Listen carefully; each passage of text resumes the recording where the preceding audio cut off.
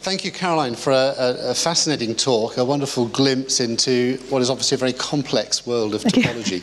We have a few minutes for questions, but perhaps I could take the liberty of asking the first question, if I may. So the mathematician Harding, of course, was very famous because he loved number theory, and he particularly liked the fact that number theory was completely devoid of any practical application. He was very proud of that. And of course, he turned out to be rather mistaken, because in the 21st century, number theory, of course, is critical to cryptography and internet commerce, and it's huge practical importance. I'm wondering where, as of today at least, where does topology sit on the sort of spectrum of applicability? Oh, you're going to ask me where does topology sit, right? Well, I thought you were going to ask me where hyperbolic geometry sits, but where does topology... Answer that question as well, if you wish. Okay, topology can tell you things. For example, we have somebody in the audience here. DNA, a long string of strands of DNA, twist themselves up in all sorts of complicated knots.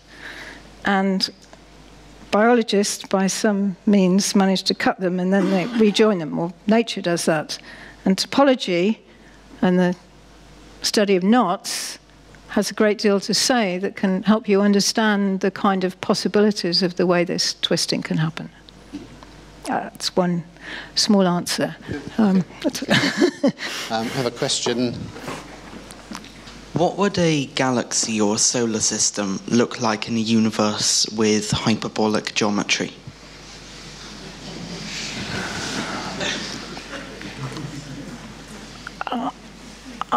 That's a good question.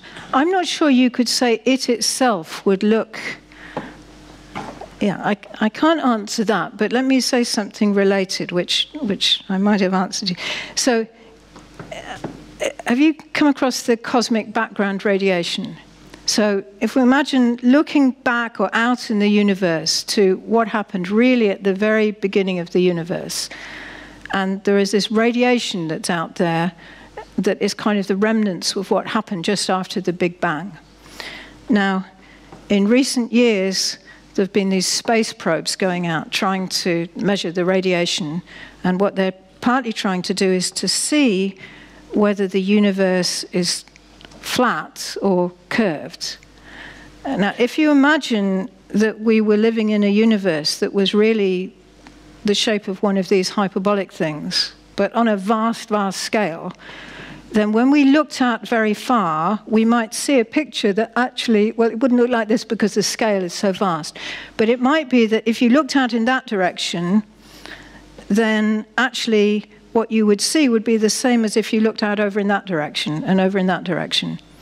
So there was an idea promulgated by someone called Jeff Weeks, who's a student of Thurston's, that you could study the sort of simplest kind of non-trivial geometries or topologies that might model the universe, and if they had sufficiently fine measurements of this background radiation, you might see these patterns repeated, and from seeing where you saw the same thing in which directions, you would be able to work out what the geometry was and therefore what shape the universe was. Unfortunately, the most recent data seems to indicate that it's kind of inconclusive. It's pretty nearly flat, so probably it's not one of these rather wonderful shapes, but it might be. I mean, it's not been quite ruled out. Okay, so, yeah. Sorry. You said there were just sort of 3 geometries in 2D, but you said there were then 8 geometries in 3D, including sort of a plane sort of level, hyperbolic and spherical. What are some of the other 5 like? Right. Well, the other 5, it's quite interesting because at the sort of end of the 19th century, there was quite a lot of debate about what geometry was. And actually, those 3 are the only kinds where everything looks exactly the same in all directions, whichever way you turn. So the other ones have all got something, so from point to point it looks the same, but maybe there's a kind of preferred direction or a preferred plane. So it's not quite that whichever way you face it looks the same, but it's still... So Thurston managed to pick out some characteristics that you would expect something you might call geometry to have. So the simplest other ones to understand are you might have a sphere crossed with a line, or you might have hyperbolic space in a plane and then Euclidean space this way, for example. Okay, so there's sort of things like that. They're slightly hybrid kind of things, but they have a property that wherever there's a kind of homogeneity, but you can't, not everything is quite the same in every direction. And actually, the other ones, they're all actually quite simple, and they describe things which topologically are relatively simple. So they sort of be listed and dealt with somehow. The hyperbolic is the really interesting one. I think we have a question from this side. Yes. I was really interested by the fact that the proofs seemingly got easier in more dimensions. Yeah. Do the proofs at any stage become trivially simple, and what happens to a proof in an infinite number of dimensions? They don't become trivially simple.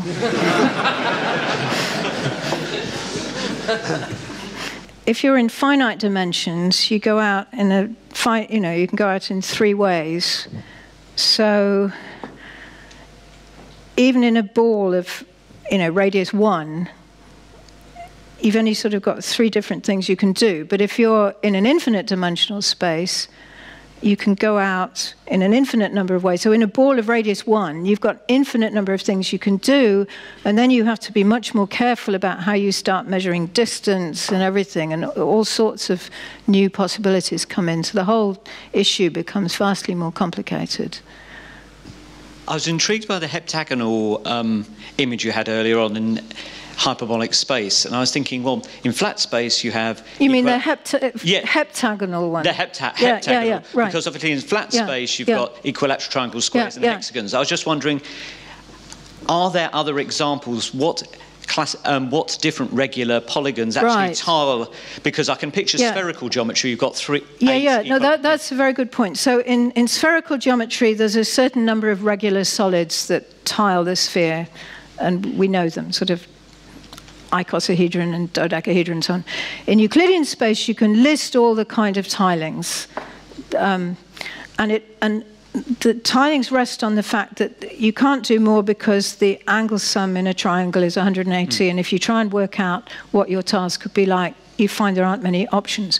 In hyperbolic space, because the angle sum can be anything less than 180, there's actually infinitely many possibilities.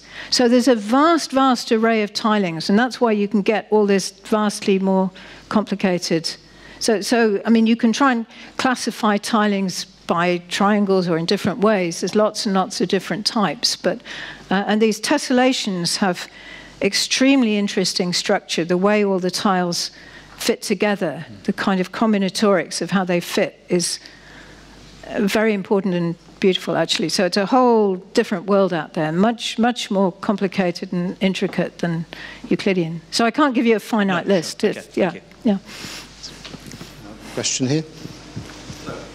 Going back to proofs, which got you most excited when you heard that it was proved, Fermat's last theorem or Poincare conjecture? And can you talk about sort of the scale of the problem and what you think of the elegance of the proofs? Dear. I mean, actually, somehow mathematics in the last, I don't know, 20 years, I mean, all the wonderful things are being proved one after the other. It's as if we spent, 200 years kind of figuring out the right techniques to do things, and people know so much, and then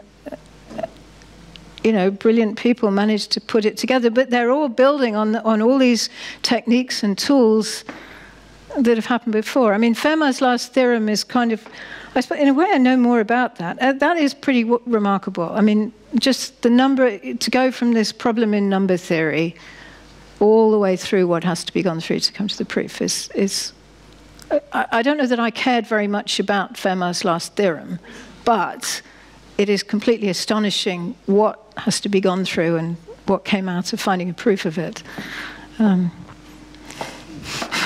Thank you. You've referred repeatedly to the use of computers to help solve the problems. I'm trying to understand, do you actually end up with solutions where the computers helped you understand, but you actually end up with a purely mathematical, elegant proof? Or are you utterly dependent on the computer solution as being the only means to prove it, which then brings a corollary of will you be able to do more as computing power increases? Right. It is actually a mixture. So I just read actually a rather nice quote from Thurston. Thurston did a lot of computing. I think typically what happens is people compute, maybe they do lots of examples, they make pictures, that inspires them to think something must be true, and then they spend several years, or maybe more, sweating away, and in the end they have a theorem. So I think often it goes that way. But their proof does not involve the computing. Okay, but there are other cases where, as I said, something like the four-color problem is an example. So something is proved up to checking some large number of cases. And large nowadays can be pretty large, and people write incredibly clever programs for checking very, very complicated things. So if I can say, this is true provided you can rule out all these, million examples of possible configurations, someone can then make a program that can check all that. And you can argue about whether or not that's mathematics, but it's been done quite a lot now. There's also stuff that people do in this subject. So when you compute, if it's a numerical thing you're computing, you might say, well, how do you know this number that, if this number is crucial, how do you know it's right? Maybe the computer made errors, right? So you can also compute with exact error bounds in very precise ways so that you make absolutely certain that whatever you... So there are some things like there's stuff about finding the hyperbolic manifold whose volume is least possible. So you compute, but you have to compute with getting your error bounds absolutely right, and you have to check bunches of stuff, rule out bunches of stuff, but every time you do it, you have to sort of prove that you couldn't possibly be wrong, because you might be, but yeah. We'll take our last question at the back then. So how do things like sine waves and cosine waves behave in hyperbolic space compared to Euclidean space? I think you would say that sine waves and cosine waves are still the same, but it's really a sine and a cosine wave is something that goes with periodic translations along a line. So if you want to think about things that are vibrations, solar vibrations of a drum, so a circle in 2D, you need to think about Bessel functions. So if you want to think about things that vibrate right, going with hyperbolic things, you get into something called automorphic functions. So there are kind of functions that behave going along with the... a sine function is a sine function, but it belongs to the periodicity of translations along a line. And there are other functions that work in these other cases. Thank you. I know there are other questions, but sadly we are out of time. I think we need to bring the formal part of the evening to a conclusion. Carolyn, it's been a fascinating lecture. You have succeeded at least in giving me the illusion that I understand a little piece of this area of mathematics. Well done. Thank you very much. Right. Thank you. Thank you.